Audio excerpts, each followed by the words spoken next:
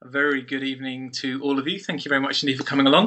Well, I say a very good evening. Good evening from Madrid, Spain, where I'm joining you from tonight. I guess it would be a very good afternoon to any friends in the US, and maybe a good morning to any friends joining us from Asia. If so, it's probably quite early over there.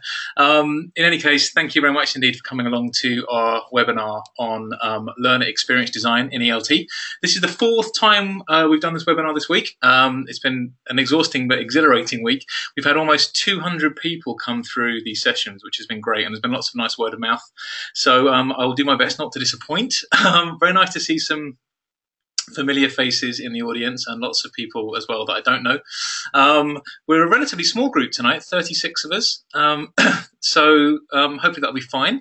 We're going to go for about 45 minutes with me kind of going through some ideas, and then at that point we'll leave the webinar room open for about another 15 minutes for Q&A if anyone would like to ask anything. We've got my colleague Berta from ELTjam who's moderating tonight. If you've got any problems, just press the raise hand button and Berta will be able to help you out. If any of you feel like tweeting, excuse me, this is the hashtag LXD for ELT. Do feel free to tweet. As you'll see, there's no group chat functionality in GoToWebinar, unfortunately, which is a real shame. But we have set up a group chat conversation for after the webinar in a platform called Slack that we use at ELTjam. It's this fantastic kind of messaging and collaboration tool, and you'll all receive an invite for that. We've got about 50 people at the moment who've joined that group, so there's a kind of good community continuing on from this webinar. So hopefully, long may that continue. So what are we going to try and do today? I want to try and answer two main questions, really. What is learner experience design, or LX design, and why does ELT need it, or why, at least, do I think that ELT needs it? If by the end of the webinar you could answer these two questions, I think that would be a sign that we'd been successful. And to drill down into these questions, to try and get to the bottom of them, we're going to cover four main things. We're going to begin by just briefly looking at why this topic. Why am I interested in this? Why is ELTjam interested in this? Why have we chosen to talk about this? So we'll begin by giving a bit of background. We're then going to dive into a bit of a kind of very brief but hopefully useful overview of how digital product development works. And I don't here mean specifically digital product development in English language teaching, but I mean just in the wider world. How do most companies who make digital products make them? So I think that will provide, again, some useful context. We're then going to ask what learner experience design is trying to do. So how does learner experience design fit into product development, digital product development? What's it trying to achieve? What are the objectives? And then we're going to finish by looking at how the learner experience design process works. And basically, it's a three-step process that many of you will recognize from any design work, really. It's about identifying problems, it's about coming up with solutions for those problems, and it's about executing them well. So this is what we're going to try and cover. There's a lot to get through. It might feel at times like you're sort of drinking from a fire hydrant.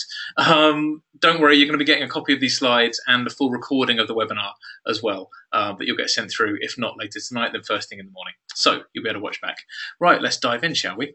Why this topic?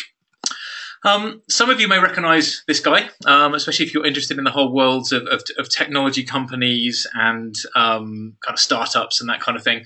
This is a guy called Peter Thiel. He was the co-founder and one of the original CEOs, or the original CEO of PayPal.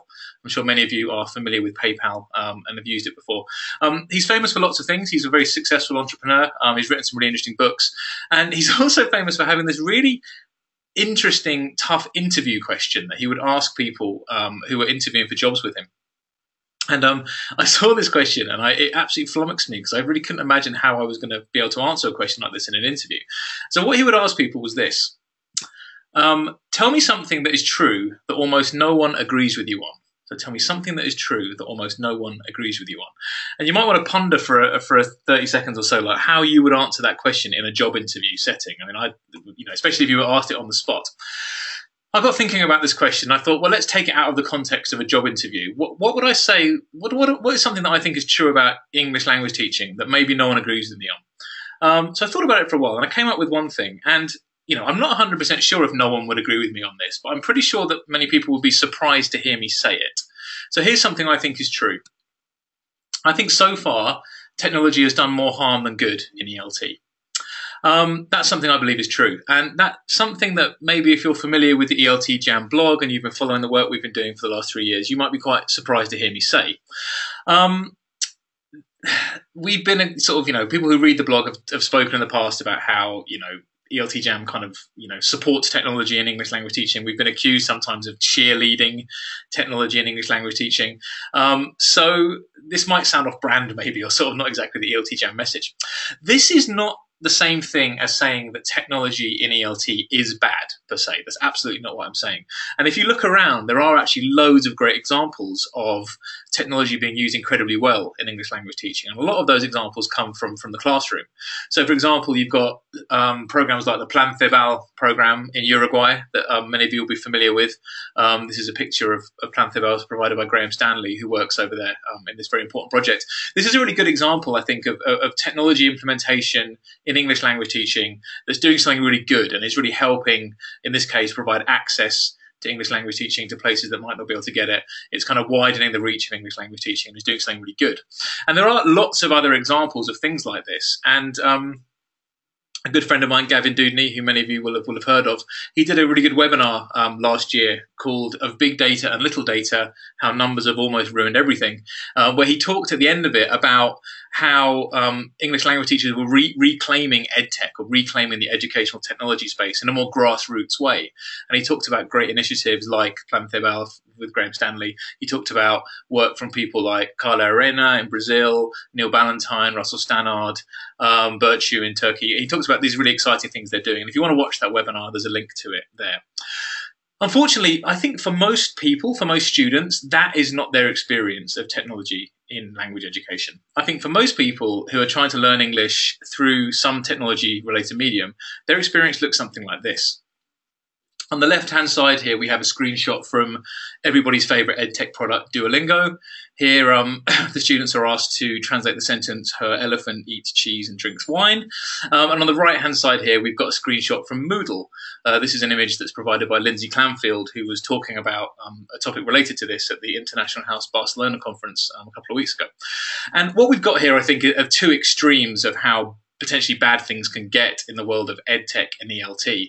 On the left, you've got Duolingo with its kind of farcical content, and on the right, you've got Moodle with its terrible design, its terrible user experience, its terrible interaction, even if it's got some fairly good content. And for those of you who've been following ELTjam, we talked about this problem in the past, and we've kind of labelled it the EdTech disconnect, so ed-tech disconnect, where we've talked about how ELT digital products tend to have fantastic content but poor technology and user experience, or they've got the opposite problem. They've got fantastic user experience in technology and design combined with poor content. So that would be what Duolingo falls into, and some of the products that come out of the mainstream ELT publishers fall more into the camp of really good content and pedagogy, but poor design, poor user experience, and poor use of technology. So we've talked about this before, and we've called it the EdTech disconnect. But the more I think about it, the more I think that the problem is actually more complex than just, pedagogy and UX sort of fighting each other. And the more I look into it, the more I think that the issue we've got actually is that ELT has a digital product development problem. And this is what I want to sort of dive into in a little bit more depth now. So let's start by looking at a sort of bigger picture level of how digital product development works. And I think the first important thing there is to dig into this word product. I think we all understand the use of the word product in general life. Here's a definition that I think works. Anything that creates value by servicing a want or a need. So, for example, an iPhone is a product. But the word product is used when talking about digital companies and digital services in quite a different way. It's got a much broader sense than potentially how we might understand it, which is as something physical or something tangible. So product these days, and you may have noticed that lots of job titles are coming up with the word product in it. People are now product managers, product owners, these kind of things. People work for product consultancies. And a product now in the digital age kind of is more like this. It's like a combination of a lot of different things. So often there's a hardware or a software component or both together. But the product is not just the hardware and the software, it's the business model as well. So it's about how you access that hardware or software. But it's also about customer support and customer care, or customer success as it's sometimes called. And then it's also about marketing, which is basically about sort of how people feel about your product and how much they want it. If you take the iPhone is an interesting product to look at through this prism. So what Apple sell you is a piece of kit. It's a piece of hardware. But obviously that kit comes bundled with some incredibly powerful software as well. And what makes the iPhone amazing is not just that hardware and software, but it's the whole business model and the business ecosystem that sits behind it in terms of apps and the App Store and all these kind of things. But then it's also about what happens if your phone goes wrong and it breaks, and you can go to an Apple store and get an appointment at the Genius Bar, which is a very slick, nice way of dealing with customer support. And it's also about the marketing. It's also about all the work Apple do to make you feel a certain way about owning an iPhone and making you feel really positive about the whole experience. So even though the iPhone is a product, many people refer to the iPhone as an experience, not just a product. So product development has got basically four main stages. It starts at the top here in green with a product vision. And the product vision essentially is supposed to outline how the world will be a better place if your product exists, or how the world will be better, how people's lives will be better if they use your product.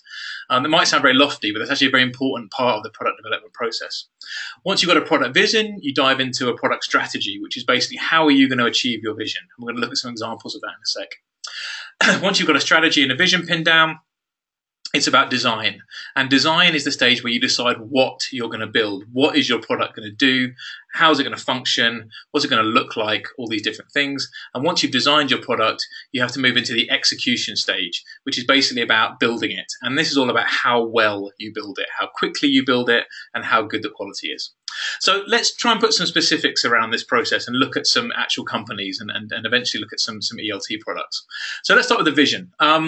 One of the most interesting and exciting visions I've ever heard of for a company comes from Disney. And Walt Disney's original founding vision for Disney was literally a happier world. That's why Disney was created. And Disney's mission statement at the start, it's one of the most famous mission statements of any company, was literally make people happy. That's what Disney set out to do. And I actually love that as a mission statement. So this was Disney's vision, a happier world.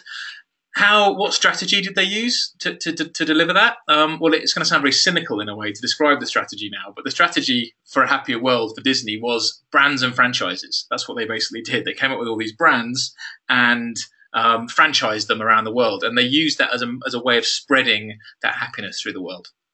Another company with a very famous vision, Apple. This is Steve Jobs, obviously. His vision for Apple was a computer in the hands of everyone. So when Apple was founded, he wanted to basically move computing out of the kind of business enterprise side of things and into personal computing. And the vision for that was a computer in the hands of everyone. And of course, if you look at Apple's trajectory, they ended up with the iPhone literally putting a computer in your hand, which I think was a lovely kind of twist on that original vision. And what was Apple's strategy? How did they get here? Innovate. Apple's strategy always, their entire existence, has been to innovate, to make new, to do new things, push boundaries. And that's how they managed to drag the computer industry into the personal computer industry and ultimately into smartphones and those kind of devices. One final example, for those of you who know me, you know that I love food. Here's an example from the world of restaurants. A chef called Ferran Adrià, a Catalan chef who owned and ran one of the greatest restaurants of all time called El Bulli in northern Catalonia. He had a vision for food. He had a vision that food could be art, that food could be looked at in the same way as art is looked at. And his strategy for getting there, and the reason I mention this is because I think it's one of the best strategies I've ever heard from anyone, was never copy. What a great strategy. If you're going to work in the creative industries, your strategy becomes never copy. You always have to create new. So a few examples there of kind of famous company visions or product visions and strategies for getting there.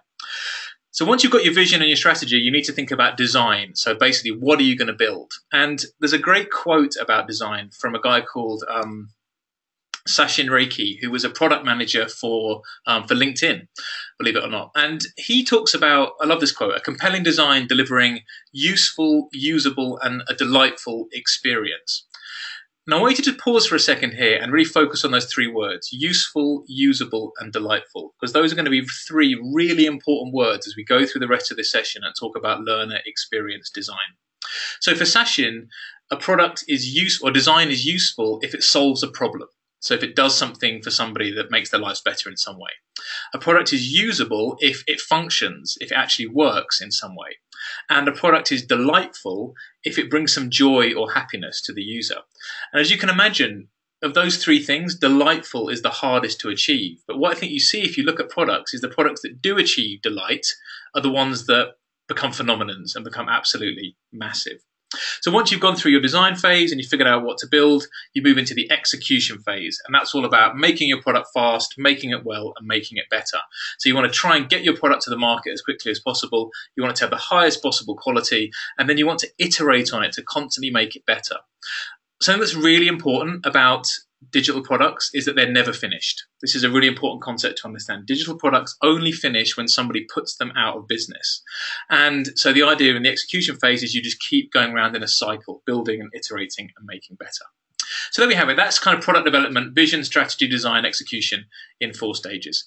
How does this look for ELT? Well, let's take some examples. Let's look at Duolingo. This is Duolingo's vision. This is what they've stated as their vision. They want the best education for the largest number of people. It's quite a noble vision. And their strategy for getting there is to make education fun, to make it personalized, and to make it free. So it's like a 3-pronged strategy. By making it free, they can get it to the greatest number of people. By making it personalized and fun, they think they can make it better. So that's their goal, really. So that's the strategy. So in terms of design, let's rate how Duolingo does in terms of those 3 criteria for design: usable, useful, and delightful. Well, is Duolingo usable? Yes, absolutely. It works. For those of you who've tried it, it functions. It's very bug-free. It's very easy to use. Is it delightful? Does it bring joy? Well, yeah, it kind of does. I mean, look at their logo. The whole product's about delight and joy and happiness. And if you talk to users of Duolingo, as I have, what you hear them say is like, oh yeah, I love it, or it's really addictive, or I can't stop using it. I look forward to playing it. So those to me are all signs of delight in a product. But is it useful? Does it actually solve a problem? And here's where I think it falls down. If its objective is to teach you a language, then it doesn't solve that problem. Because I think because of its pedagogical shortcomings, it's not ultimately going to teach you a language. It's not ultimately useful. So in terms of execution, how well has Duolingo done? Has it delivered the best education? I would say no. Has it delivered it for the largest number of people? Well, maybe 100 million people have signed up for Duolingo. That's a significant number of people. So they're doing quite well, at least on that front. So let's now look at ELT publishing as another example of this. And I didn't want to single out any specific publisher here. I wanted to sort of think about ELT publishers as a group, as a whole. So I've kind of been doing some research and looking at how the publishers are approaching digital. And what I tried to do is come up with an amalgam, which represents a lot of the thinking in publishers around digital products. So here's a vision that I think fits most ELT publishers as a whole. Learning transformed by technology, lives transformed by learning. So a lot of the publishers talk about the power of technology to transform learning, and they talk about it in a very lofty way, in a very worthwhile way, a very ambitious way. And publishers also like to talk about the power of education for transforming lives and you know their role in that. So I think you've got here a fairly powerful vision for what technology and education can do. A very good vision, I think. I think that this is, I mean, if I worked for a company with this vision, I think I'd be very happy about it. The problem is that a vision like this needs a strategy to match. And this is where I think the publishers are maybe having a few problems. Because the strategy they seem to be employing is this. They're basically iterating on what they do best, which is print, and trying to figure out how to make that work in the digital space. So you see lots of examples of things like blended learning, where you sort of use a print component alongside a digital component. You see lots of examples of taking print content and adapting it into digital format, so like ebook format or sort of online course format. And this, to me, you know, it's fine. It's perfectly valid strategy if your strategy is to kind of, or if your objective is to make sure you're reusing as much of your current assets, which is a very smart thing to do from a business perspective. But is this the strategy that's going to deliver that big vision of transforming learning through technology? I'm not 100% convinced. So what do ELT publisher products tend to look like in terms of design? So are they usable? Well, yeah, generally speaking, they're usable. They tend to be functional. They tend to not have any bugs and stuff, which is good. Are they delightful? I'm not convinced. I'm yet to see an ELT publisher product that I would say is absolutely delightful, that would bring joy to the people learning from it. And are they useful? Well, yes and no. I think there's definitely some good products out there that would definitely help you learn English, and I think there's definitely some products out there that wouldn't, that are just not well enough designed, not compelling enough to sort of keep people coming back. So in terms of how well they're executing, Is learning being transformed by technology? I would say no. And our lives being transformed by learning. How do you measure that? I mean, that's almost impossible to measure. So, but based on the evidence of whether they're transforming learning by technology, I would say no. So you can see that we've got problems on the publisher side and we've got problems on the edtech side. And I think in both cases, this is why we're seeing examples of bad learner experience. So people not only failing to learn something, but often having a horrible time trying because they're bored, they're not interested in what they're doing, the products aren't compelling, and there's no delight there. So really, this is what I think we need to try and do. We need to try and fix the design and execution problems. I think, edtech and publishing, they've got good vision. There's some potential good strategy there, although not so much, I think, from the publisher side. But in both cases, the execution and the design stage are failing. And really, this is what LX Design sets out to fix. So what's it trying to do? A lot of people who signed up for this webinar, actually across this week, there's lots of people from ELT Publishing, there's lots of writers, there's lots of editors, lots of teachers, but quite a few designers signed up as well. So either user experience designers or graphic designers who work at publishers. And I hope that as designers that they'll sort of like this next bit, which is sort of some thinking around the whole design process. And there's a fantastic quote that I found, for me, my favorite quote, one of my favorite quotes ever on design. And it comes from this guy, Ivan Chermayeff, who was one of the most famous logo designers in the United States. He designed all these logos on the right that many of you will recognize. And he has this great quote. He says, design is directed toward human beings. To design is to solve human problems by identifying them and executing the best solution. And for Ivan, what I love about this is that it was all about putting humans at the center of the design process and looking at it as a problem-solving activity. And I think many designers would agree with that essentially your job as a designer is to figure out a problem, come up with a bunch of solutions, pick the best one, and then do a really good job of making it work. So design is not just about aesthetics, it's not just about making things look good. So I hope that Ivan wouldn't object, but I've appropriated his quote as a sort of definition of learner experience design. So for me, LXD, learner experience design, is product design directed towards learners. LXD aims to solve learner problems by identifying them and executing the best solution. LXD aims to delight. So really that's it in a nutshell, really. That's what this whole learner experience design process is intended to do. This is what it's here for. And it's just basically a three-stage process. And it's a three-stage process that any designer would recognize. You identify the problem you're trying to solve, you try and figure out some solutions, and then you do a great job of executing it at the end. So as we move into the final half here of what we're talking about today, let's look at the LX design process and how it works. So the first stage here is we need to think about identifying problems and how you figure out problems to solve with your product. And the way you do that is through the whole process of user research. And this is an area that I think we could really, really do better at in ELT in general. And if you want to get into user research, you're going to need a huge number of post-it notes. So that'd be the first thing on your shopping list. Lots of different ways to do user research, and you'll notice that user research is very different from market research. I've deliberately not used the word market research. When you do market research, it's all about trying to come up with broad generalizations about what a market needs. So, learners in Spain need X. User research is about doing something much, much more targeted. So what you want to do in user research is try and identify problems by increasing what's known as exposure hours. And exposure hours are any amount of time that you can spend watching or talking to or observing in any way the people that might end up using your product. Now, if you work in ELT publishing, if you're an ELT writer, if you work in ELT product development of any kind, there's a good chance that you came from a teaching background. And as a result, we're in a really privileged position in the ELT product development world of having spent a huge amount of our career, our early career especially, with learners in classrooms, teaching, doing the work that we're now working on in terms of content. That's a really, really good thing to have had. And my only concern with it, and I'm absolutely guilty of this myself, is that many people working in ELT product development haven't been in the classroom for a long time. And as a result, those exposure hours, even though there were hundreds or potentially thousands of them, they get increasingly distant. Now, this is not always the case. So I know many sort of fantastic ELT writers. Just off the top of my head, Hugh Deller's a really good example of it, an ELT author who still teaches a lot. And there are lots of other examples as well. And I always think that when I look at the material from those authors, you can kind of feel it. You can kind of tell that they've spent that much time recently with learners. When I worked at Cambridge University Press, I always kind of deeply hoped that they would force us to go out and do more teaching, because I just would never be motivated enough to do it myself. I really wish I had been. And it's something I'm incredibly guilty of now still. But I think if you're interested in really getting under the skin of learners and figuring out what problems you want to solve, then the more chance you can spend with them in the classroom, the better, really, or even just talking to them, interviewing them. And when you do this user research, when you try and get these exposure hours, you're essentially attempting to do the following things.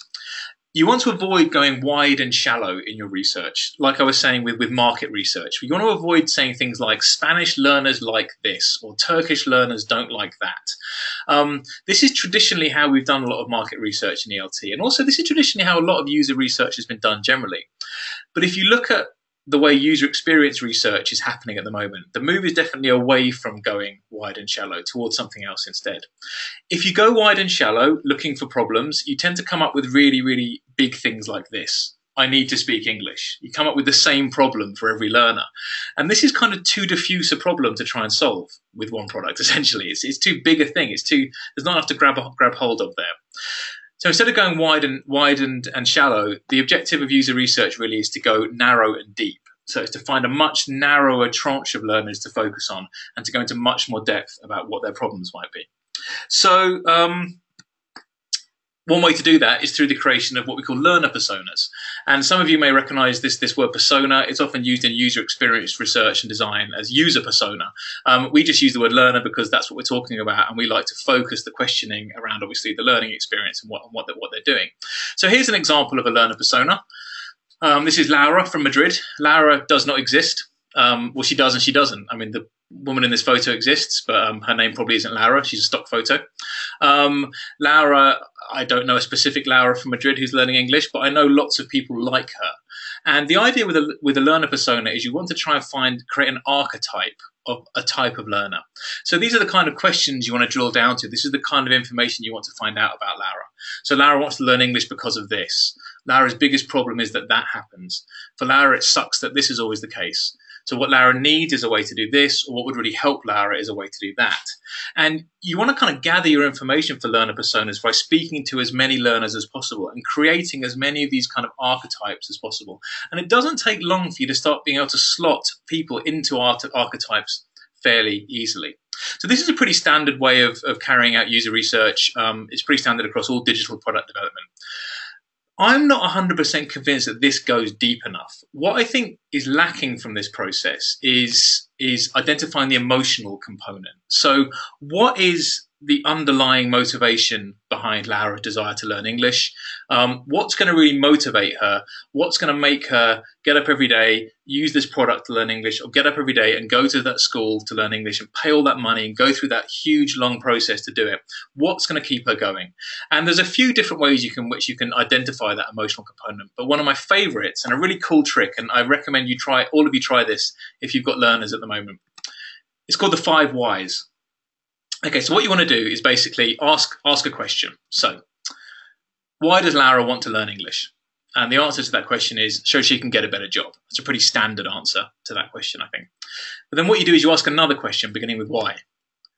So why does she want a better job? And the answer to that, or so she can earn more money.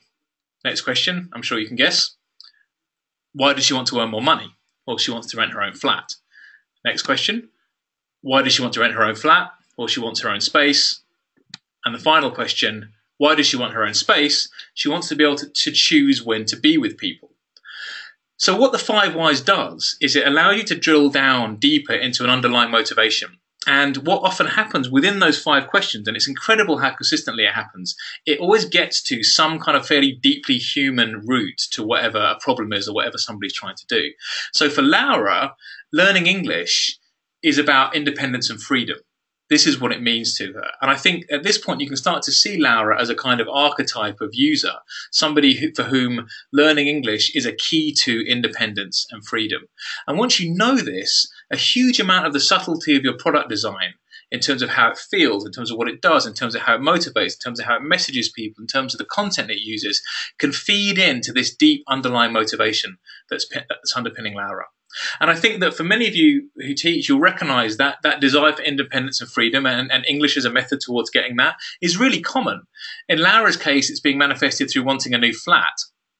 But in other learners, it could be manifested through lots of different ways. So without understanding this emotional component, I think delight is impossible. If you remember, the three elements of assessing design are usable, useful, and delightful. And I think this, understanding the emotional component, gets us to the delight. Okay, so we looked there at how the beginning of the process works. That's how you identify problems. The next stage is how you come up with solutions to those problems. And I think a good way to approach this is to try and come up with solutions that are, in inverted commas, vitamins rather than painkillers. Vitamin and painkiller is quite a common way of describing how products work and what they do. And I'm going to explain this in more depth using a couple of examples. So let's take some products we probably all recognize. So let's start with Facebook. How might Facebook describe itself as a vitamin product? Well, it might describe itself like this. Connecting with friends and family makes life better.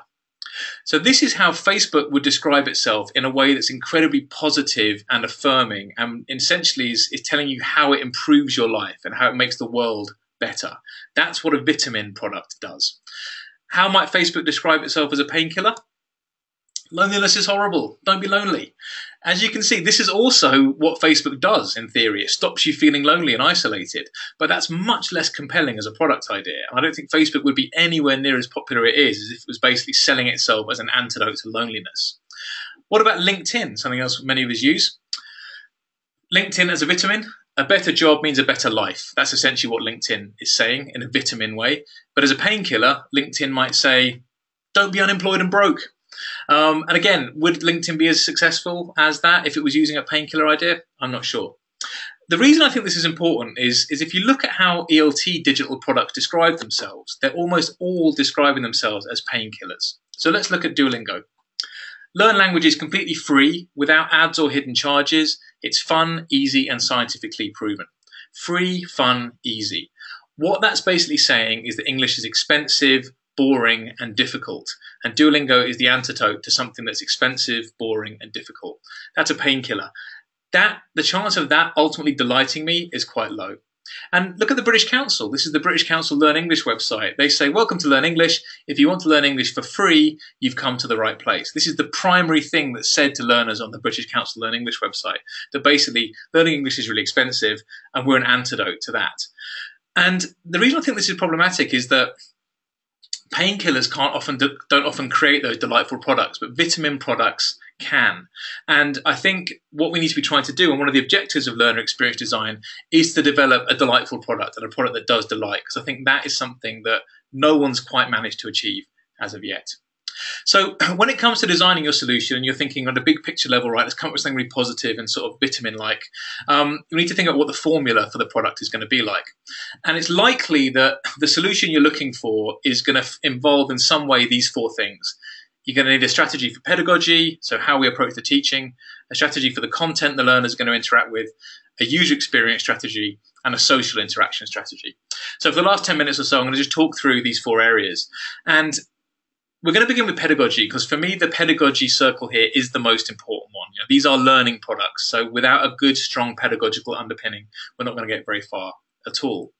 And what's interesting is when you start looking at these four things, what becomes interesting is how they overlap with each other. And that's what we're going to kind of look at. We're going to start with pedagogy and then think about, well, how does content overlap with that? How does UX overlap with that? And how does social overlap with that? So, pedagogy. One of the greatest blog posts we ever hosted on ELTjam by a mile was written by Scott Thornbury, another good friend, who wrote this great post about what the world of educational technology could learn from second language acquisition theory. And the post was called, what EdTech could learn from SLA research. And what Scott did basically was look through lots of the second language acquisition research, so lots of the things we know about how people acquire languages. And then he took some of those research findings and said, well, listen, if we know this is needed for language learning, what might this look like as a feature in a digital product? So he came up with a list of 10 things that the SLA research tells us we need. as part of our language learning. Lots of things you'll recognise here are focus on form, feedback, interaction, personalisation, chunks, all these kind of things. What I want to do is pull out 3 of these and show you how, if you take as the pedagogy as the beginning, how your content, UX, and social strategy can all feed into the pedagogy to make a product that ultimately is incredibly effective and also, hopefully, we hope, delightful. So let's give an example of what Scott said. So he started with this quote from Van Patten and Williams, who said, "Exposure to input is necessary for language acquisition," something I think we'd all agree with. And so Scott takes that and he says, well, listen, what might that look like as a feature in a digital learning product? He says, input. So is material provided for reading and or listening, and is this input rich, comprehensible and engaging, and is there a lot of input? Suddenly, if you look at this, you suddenly sort of think, well, actually, this starts looking like the objective of your content strategy for your digital product. Lots of rich, comprehensible, engaging input. Okay, so just hold that thought in the back of your mind for a sec. He then goes on and uses this quote from Munoz from 2012. All things being equal, the more time and the more intensive the time spent learning and using the language, the better. So Scott takes this quote and says, okay, well, what does that look like in terms of a feature in a digital product? And he says investment. So is the software sufficiently engaging and motivating to increase the likelihood of sustained and repeated use? This, to me, suddenly starts looking like a user experience objective. So suddenly you can see how that might cross over. And then finally, he says, quoting Swain et al., learners can learn from each other during communicative interaction. And then Scott takes that quote and says, interaction, is there provision for the user to collaborate and interact with other users in the target language? And suddenly this starts looking like your objective for the social interaction strategy of your digital product. So let's just look now at how those circles kind of overlap with each other. And let's begin with the topic of content. So we've got here content strategy crossing over with pedagogy strategy. What happens in that space in between those two things? So what Scott's asked for here, what he's recommended, is a lot of rich, comprehensible, engaging input. And this is a real challenge, and it's becoming even more difficult because for most learners now, for many people, rich, engaging input or rich, engaging content looks something like this. And this is just the logos I could fit onto one screen. This, for many people, is what content looks like these days. And just look how varied that is. Look at the variety of sources and formats and types and lengths and appropriateness levels and all this kind of stuff. User-generated, passed down from top, all these different things. The variety of content that we have access to as humans now is absolutely insane and incredibly rich. And unfortunately, at this point, we're nowhere near being able to replicate that level of richness and, I think, engagement with the content that we have to create for learning materials. So I think one of the challenges of your content strategy has to be, can we somehow compete with all this rich, compelling content that people are surrounded with the entire time? So I think for the content strategy, there are 3 things we need to think about. We need to think about content creation, but also content curation, and to some extent, content automation. So right now, content for learning products is almost entirely created by writers, and a little bit of curation, so a choosing of content from other places. What I think we need to think about more is, could we think about some level of automation as well, especially in the creation of the vast amounts of pretty rote, standard practice material we need for language learning. And we know from research that learners need vast amounts of practice. So we know we need vast amounts of gap fills and practice, controlled practice activities and this kind of thing. There's lots of work being done at the moment, software solutions to come up with ways of automating that process, of using corpus data, dictionary data, even scraping content from the web and using it to create some of those more mundane activities. What I would hope we could do is by doing that, free up time and money for more creative content work. And that creative content work being the actual creation of content from scratch, but also the curation of content from other sources. And I think, investing in content partnerships, investing in sort of licensing is one thing we're going to have to think about doing. Interestingly, Cengage are very good at this, and you can see with their course they've just brought out that was a collaboration with TED. I think that's a really good example of how this curation element can start feeding into materials. So there, I think you can see really how your content strategy can sort of drive and feed into the pedagogy strategy. So what about the user experience strategy? How might that work? Just for those of you who are not 100% au fait with the term user experience. This is our definition of it at ELTjam. So when the features of a system, product or service combine to enable a user to achieve a goal frictionlessly even, with accompanying delight. And elements of user experience, these are the things you want in your product. You want a product that's simple, easy, intuitive, logical, attractive, and efficient. These are all hallmarks of good user experience. For me these days, these things are just bread and butter in digital products, or they should be at least. These should not be things to be celebrated. These should just be things that are just basic hygiene in the products that we make. And I love this quote from Elon Musk from Tesla, who says, "Any product that needs a manual to work is broken." I do wonder, Joe, my colleague at ELTjam, when he saw this quote said, I wonder if he feels the same way about the spaceship he's currently building at the moment, and if those astronauts are going to suddenly start looking for a manual at a certain point and not be able to find one. It won't be too much fun. So I think, these ideas of sort of like, simplicity and easiness and intuitiveness, they're all great, but they're essentials, and we shouldn't really need to celebrate them. And I think the user experience strategy has to go further than this. If you look at how the UX strategy and the pedagogy strategy might cross over. So remember, what Scott said was, is the software sufficiently engaging and motivating to increase the likelihood of sustained and repeated use? Engaging, motivating, sustained, and repeated use. This looks like a user experience problem. And this looks like a problem that people have been trying to solve in other areas, specifically the areas of fitness and diet. And there's lots of apps, for those of you who may have used things like Jawbone or Fitbit or the Nike Fuel Band, that are basically products designed to motivate users to do sustained and repeated action, in that case, exercise. So what might we do to think about bringing about sustained and repeated use of a product? What we tend to do is think about motivation. And this is what a lot of products do. They go in with the motivation angle. But products like Duolingo especially, they only motivate very superficially through tools like gamification, points and leaderboards and that kind of thing. But that's a very superficial level of motivation, and it wears off really quickly. That's why the attrition rates in the products are very high. That's why so many people drop out.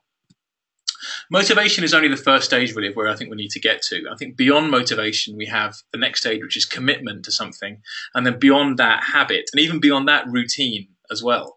And I think what we're talking about here is behavior change. And this is what a lot of work in user experience design is talking about at the moment. How do we facilitate behavior change and help people move to a different place? There's been lots of good work written about this. Lakshmi Mani wrote a great blog post about the user experience design for behavior change. And she says here at the bottom, done right, our products have the potential to promote and reinforce positive long-term habits. And this is all about design and all about how you design those processes. So when I say user experience design for behavior change, it's not the same as saying behaviorism. For those of you who are aware of sort of some of the history of ELT, of pedagogy in general, you'll know that behaviorism, very discredited pedagogy, championed by Skinner here, this is not the same thing. This is about basically trying to feed that objective of sustained and repeated use of a product by getting people to form a habit or a routine about it. So one way of doing it is something called the hooked model by Nir Eyal. There's a great book on this topic. He talks about this sort of three-stage habit formation of a cue, a routine, and a reward. And I think we're going to start seeing a lot more things like this built into learning products to really help learners stick with what they need to do, to stick with that investment that we know from the second language acquisition research is required, that repeated sustained use. I think we can help them do it through user experience research. And I think we need to move beyond gamification. Just slapping those concepts onto a product without consideration will only lead to poor product design, as Lakshmi says. And finally, as we're almost at the end, the social interaction element, the final stage of these four. How does social fit into this? And I think it crosses over with pedagogy and with user experience. And if you remember, this was Scott's recommendation, really, is there provision for the user to collaborate and interact with other users in the target language. We need to think about what collaboration looks like for people in the online space. We know what it looks like in the classroom. It looks like two people talking to each other. But in the digital world, collaboration looks something like this. It looks like Facebook Messenger, like Twitter, like WhatsApp, like WeChat, like Snapchat, like Slack, like Skype. it looks a certain way and it works a certain way. And we've become very familiar now with how these tools work and how they facilitate communication. What I think we need to do in our social strategy is look at how these products work and how they've enabled great communication to happen, and think about what elements we can take from those into our learning products. And I think ultimately what we want to move towards is less weak interaction and more strong interaction. This is something that Lindsay Clanfield's talking about quite a lot, because he's writing a book on the topic with Jill Hadfield. Lindsay talks about weak interaction being human-computer interaction. So like this exercise, for example, from Duolingo is an example of weak human-computer interaction. And strong interaction would be human-human interaction. So either student-teacher or student-student. And the key to this, I think, is in task design. We have to figure out how to create compelling tasks that can be carried out in the digital space using compelling tools, compelling platforms, and that will lead to more of that strong interaction. So we've come to the end, really, the final stage, which is the execution stage. And you'll be glad to know we're not going to go into that in any depth at this point because it's far too big a topic. But basically, once you've figured out the problems, figured out your solution, the execution phase is all about building fast, measuring the right things, and iterating your product. Remember, we said that digital products are never finished. They just go round and round and round and on and better and better. And there's just a classic system that's used for this. It's called the build, measure, learn cycle. Build something, put it out into the market, figure out the right thing to measure, the metrics that matter, as they're called, learn something from what you built, and then just repeat the cycle. And this, in terms of execution, is how you create great learner experience. You just keep putting the product out there, tweaking it, getting feedback from learners, making sure that you've got those 4 elements right. You know, is the UX off slightly? Is the content not working? Is the pedagogy wrong? Is there not enough social interaction? And you keep tweaking them like the lenses almost through that build, measure, learn cycle. And that's how you ultimately get to that great learner experience at the end. So if you're interested in finding out more about this, we've done a really brief overview there, really sort of very high level. We are working on another course. It's called Learner Experience Design in Practice. In that course, we're going to look into all these things: how you create effective learner personas, how you develop these compelling product solutions using all those different elements, how you define strategy for pedagogy, for content, for UX, for social interaction. We're then going to look at execution, like how do you build those products rapidly using lean and agile methodologies. I mean, they're there for a reason, those methodologies. They allow you to execute well and fast and learn more and create a better product. We'll talk about measuring learner experience. We've barely touched measuring today at all. Now, can you measure a delightful experience? I think you can. I think there are ways of doing it. So we talk about the metrics that matter in terms of measuring learner experience. And then we talk about iterating the product. So, making it better, going through cycles to try and get towards product market fit. And that's the holy grail, really. Have you built something so compelling, so delightful that your market just goes crazy for it? People just want it. And that, I think, is the ultimate aim, really, of the learner experience design. So if you're interested in getting a head start on this, we're doing a course in Barcelona as part of the Innovate ELT conference. That's happening in May. We're doing a day of pre-conference training, including a half-day learner experience design course that I'll be running. There are about 6 tickets left for that, so do pop along to the website there. That's a full day. We're doing a half-day learner experience design and a half-day course ELT in the digital age, which is kind of looking at some of the big trends affecting ELT at the moment from a technology perspective. Just to finish off, a couple of final words. Some acknowledgements, first of all. A lot of the thinking behind this idea has come from reading the work and following the work of a lot of very important people in the ELT and also in the product design world. So a few people here for you to follow, to look at and to sort of read up on. So do have a look at that when I send the slides through. And finally, if what you've heard today has interested you and you want to continue the conversation, we've set up a community channel on our Slack platform on ELTjam. Slack is a kind of collaboration and communication tool that allows you to exchange messages, share links, that kind of thing. We've built a channel called LXD for ELT, and we've just invited anyone who's been at these webinars this week to join. So far, as you'll see, as of this morning, 46 people had joined from this week, which is brilliant. There's loads of great conversation going on. If you want to join that community, just email slack@eltjam.com. You don't have to include a heading, a subject line, anything. Just send that through. And I'll also be including instructions for that when I send through the slides and the recording of this webinar. All that leaves me to say is thank you very much indeed. I know that was a whistle-stop rattling tour through the world of learner experience design. If there's anything you want to follow up on in terms of questions, do please email me, nick@eltjam.com, or follow us on Twitter, ELTjam or NMK Robinson. Very happy now to leave the room open for the next 10 minutes or so for some questions. Let me have a look. There's a question window. So if you wanted to go and have a look in there. If there's any questions you wanted to put in. Barbara, thanks for the kind words. Loved it and really interesting information for me. I'm glad to hear it. Victoria, I missed your welcome message. Good afternoon from Argentina. Any questions anyone would like to pose? You are welcome to do so in the question window. Now, let's have a look. Right. Dorothy just said, where's the question window? Dorothy, you literally just typed a question into the question window. So type another one there if you want to. I'm not actually sure if you guys can see it, is the only question, because I can see it from my moderator view. Joe, thank you very much for the kind words. Amazing talk. How do you think we can make this work in the real world? I'm thinking mobile.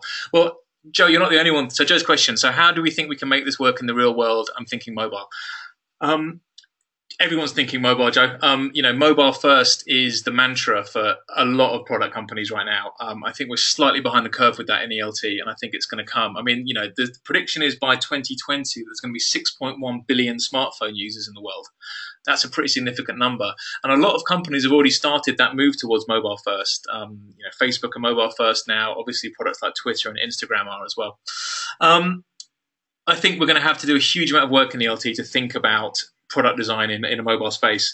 And, the fact is, if we're looking, from a pedagogical perspective to find products that will encourage sustained repeated use and that learners will be engaged to use, then I think we need to use the tools that we can. And I think people are, hopelessly addicted to phones. I am. So I think getting more learning onto phones, getting more interesting learning onto phones, getting more communicative learning onto phones. I mean, my only worry with what lots of the apps that are out at the moment, and we built one and we're guilty of this as well, our app Flavoco, is they're all self-study. So they all leave out that vital social interaction phase. So can we, a phone is a communicative tool. Can we harness the communicative power of a phone to make a highly communicative, brilliant, engaging, fun, addictive learning app? I mean, how can we not? I mean, that's got to be something to aim for. I'd love to see more products like that. Hopefully that answers your question to some extent. Lots of questions coming through. Alex, you can't see any comments. Sorry, I'm going to have to read them out because I'm not sure if they're visible to you guys. Ellie Murphy, thank you for the question. To what extent could we use existing tools like Skype, curation tools, social media to end up with similar product for language learning? It's what most people are always comfortable with. That's a really good question.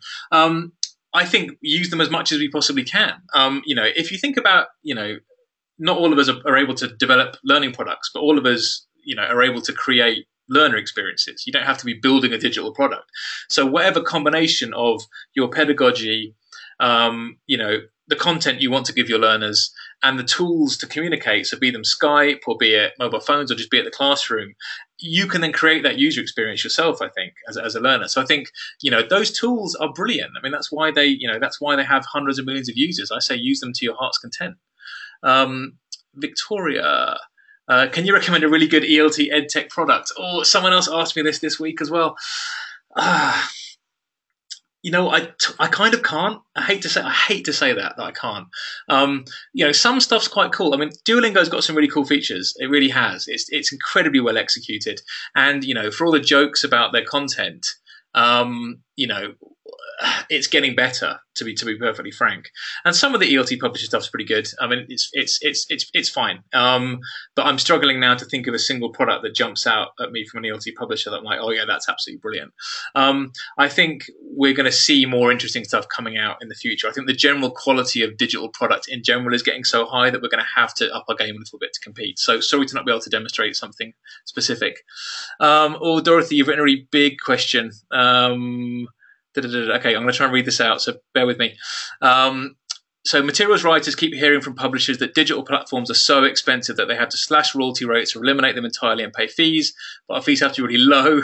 Is this true? And B, if so, then who can create content if we can't be paid very well for the content creators? Excellent, that's a really good question. Are software platforms or content platforms expensive? Yes. Are they anywhere near as expensive as ELT publishers make them? No, absolutely not. The way in which ELT publishers have gone about, in most cases, building their platforms has almost ensured that they are incredibly expensive.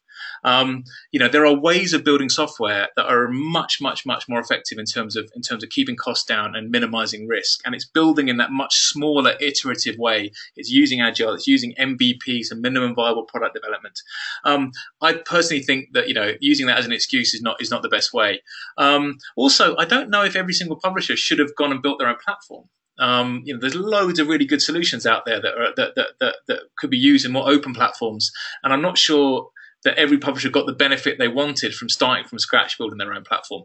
To come to the second part of your question, who should be creating content? Well, I think it's a question of looking at the role slightly differently. Like, I sort of feel like, and I'm a materials writer as well, Dorothy, as you are. And, there's definitely been times in my writing career when I've just thought, I don't want to be writing any more practice activities. I'm bored. And I don't need to be doing this because I'm just kind of trying to invent sentences, and a million sentences have already been written. So I just feel like, could we take some of that work off the writers and look at the really tough stuff? So the stuff, the task design. I mean, what a great, important role that is, task design. And I think a lot of materials writers don't describe themselves as task designers, which is a real shame, because I think that's the key to really good materials, is incredible tasks. So I think if we can think about the curation of content, like, text and videos and that kind of thing, think about that more as a kind of magpie curation thing, and then think about the real creative work as being the task design around that. That, to me, is what the future of materials writing looks like. And actually, to be frank, that sounds a lot more fun than the work I used to do as a materials writer. Victoria, thank you for the kind words. Useful time, brilliant, thank you. Alex, would you recommend any good products to improve LX in the EFL classroom? Like I said, it's really hard. What I hope, actually, a product I hope you'll all like if you sign up is the Slack platform that we use for messaging. That's an example of an amazing digital product that's incredibly simple. They've just got some really lovely touches, delightful touches. So maybe if you want to sign up for that, then that could be a good thing to look at. Helen, hello. Do you think lines between product developers and classroom activity need to blur more these days? Digitally switched on teachers are experimenting and getting good results. Oh God, absolutely, yeah. What I'd love to see is more direct links between some of the grassroots technology-led stuff that's happening in the classroom with some of the bigger product development that's happening from the publishers and the edtech companies. I think there's a sort of disconnect, and there's a sort of feeling that, like, teachers doing this stuff are just hacking it together and using Skype and using these tools, and it's a kind of, it's a bit of a, like a cut and paste job or a sticking together with sticky tape job. And, what we want is these really polished products. But I think there's a huge amount we can learn from teachers that are working under incredible constraints of either time or money or resources. And in fact, what a lot of innovation in product development comes from startups, and startups by definition are, cash-strapped, resource-strapped, inexperienced companies with good ideas. And startups that succeed manage to succeed because their ideas are so good that it kind of breaks through the constraints of their resources. And I think what I'd love to see is more of that being brought out from how teachers are working with technology. And in fact, for our conference in Barcelona, for the Innovate ELT conference, we picked the theme of grassroots ELT because we wanted to look more at teacher-led research, entrepreneurship, activism, all this kind of stuff, and try and see what was going on more at teacher level, rather than looking all the time at what's going on at sort of publisher or edtech company level. So hopefully that answers your question, Helen. Okay, so Victoria, there's no jurisdiction on social media in Argentina. What would you suggest me to use an alternative to Skype, etc.? Off the top of my head, I can't think of an example. I'm really sorry. If you email me, Victoria, I'll see if I can come up with something.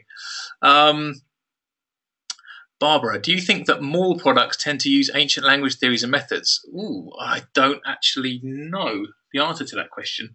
I'm going to have to pass on that, I'm afraid. Dorothy likes task design. Okay, John, nice to hear from you. I'd like to follow up on the Duolingo issue. Why suggest it isn't useful? That's a good question. It motivates lots of kids to spend time, besides, genuinely. Okay, so John here, it's quite long, so I'm not going to read the entire thing out. John sort of standing up for Duolingo, and actually, very, very fair. We actually had somebody come onto the ELTjam blog, Jeff Jordan, who many of you may know, who writes quite polemically on the topic of ELT, to review Duolingo, because he comes at things from the applied linguist perspective. And he did what I hoped he would do, was actually say, it's not that bad. John, I suppose my issue with it, is the claim they make that you can learn a language through it. They make a very bold claim about the completeness of what the product can do, which is learn a language through it. And I think it's mis-selling to some extent. I mean, it evidently has some use. Like you said, it kind of encourages you. It's kind of addictive and that kind of stuff. My worry is it good enough? long term. And I've got friends who've gone through the whole of Duolingo in certain levels, like in French, for example, and gone through the entire thing and reached the kind of top level where Duolingo kind of tells you, "Oh, brilliant, you now speak French," and you absolutely don't speak French at that point. So I suppose that's where my issue comes with it. But no, I absolutely accept your points. John, they all do that. That's true.